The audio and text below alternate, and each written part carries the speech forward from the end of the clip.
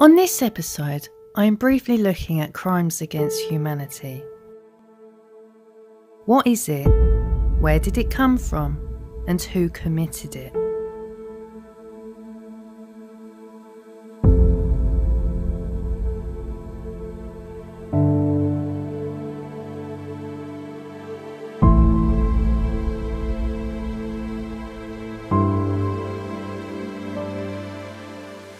The definition of genocide is the deliberate killing or destruction of people who belong to a particular racial, political or cultural group. So the term crimes against humanity was first used by an American Civil War soldier who was also a politician and a writer. He was called George Washington Williams. He used the term crimes against humanity when he sent an open letter to King Leopold II to describe his practices that he witnessed when visiting the Congo. A list of crimes against humanity can consist of murder, extermination, enslavement, deportation, torture, sexual violence including rape, prostitution, forced pregnancy or sterilisation, persecution based on politics, race, nationality, ethnicity, culture, religion or gender, enforced disappearance, whether that be government authorised abduction or imprisonment, and apartheid and other inhumane acts of violence that is intentionally meant to cause mental or physical suffering or injury to the victim. George Washington Williams was the first African American to graduate, which was at Newton Theological Institution. He then became a pastor at the 12th Baptist Church in Boston, an editor for The Commoner in Washington, D.C., and a pastor of the Union Baptist Church in Cincinnati. Subsequently, he also became the first African American to serve in the state legislature and had a keen interest in public affairs.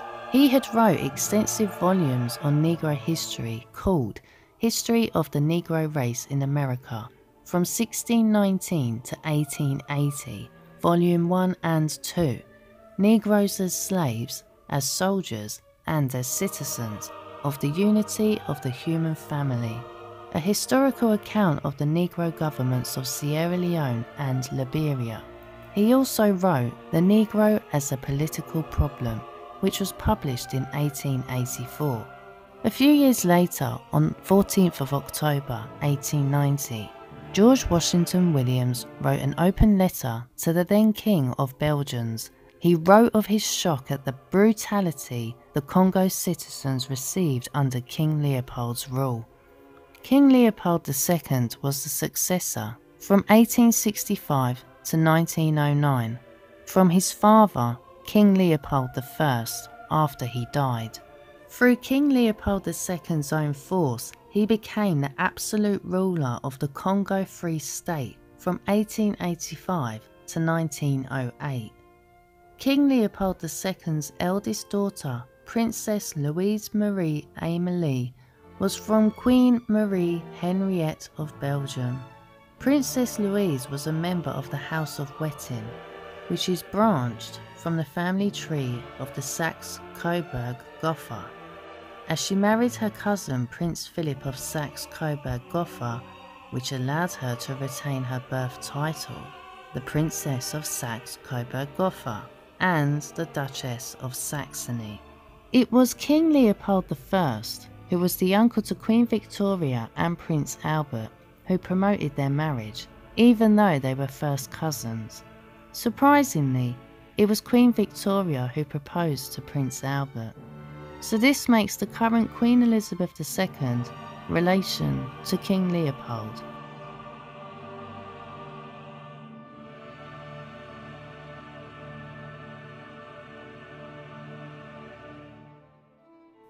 A letter from King Leopold II of Belgium to all government agents in the Congo on June 16, 1897. The task which the Belgian agents have to accomplish in the Congo is noble.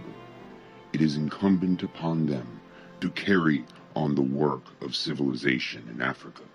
The aim is to regenerate races whose degradation and misfortune is hard to realize.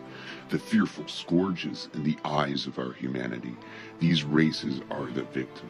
This is already lessening, little by little, through our intervention.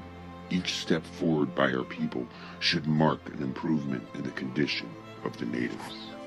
In those vast regions of land, mostly uncultivated and mainly unproductive, where the natives hardly knew how to get their own daily food, European experience, knowledge, resources, and enterprise have brought to light unimaginable wealth. Exploration of virgin lands goes on. Communications are established. Highways are opened, and legitimate trade and industry are established. So even though he had wrote that to the people of the Congo, there was an excerpt from a private letter written by King Leopold II to a group of Belgian missionaries who were about to leave for the Congo in 1883. The excerpt says, Reverends, fathers, and dear compatriots, the task that is given to you is very difficult. You will go certainly to evangelize, but your priority must be Belgium interests. Your principal mission in the Congo is never to teach the savages to know God. This they know already. They speak and submit to a Mungu, one Nzambi, one Nzakomba, and what else I don't know. Your essential role is to facilitate the task of administrators and industrialists, which means you will go to interpret the gospel in the way it will be the best to protect our interests in that part of the world. Your knowledge of gospel will allow you to find text encouraging your followers to love poverty. Like, happier are the poor because they will inherit heaven, and it's very difficult for the rich to enter the kingdom of God. You have to make them abandon everything which gives them the courage to affront us. Evangelize the savages so that they stay forever in submission to the white colonialists, so they never revolt against the restraints they are undergoing. Recite every day, happy are those who are weeping because the kingdom of God is for them. Convert the blacks, always by using the whip.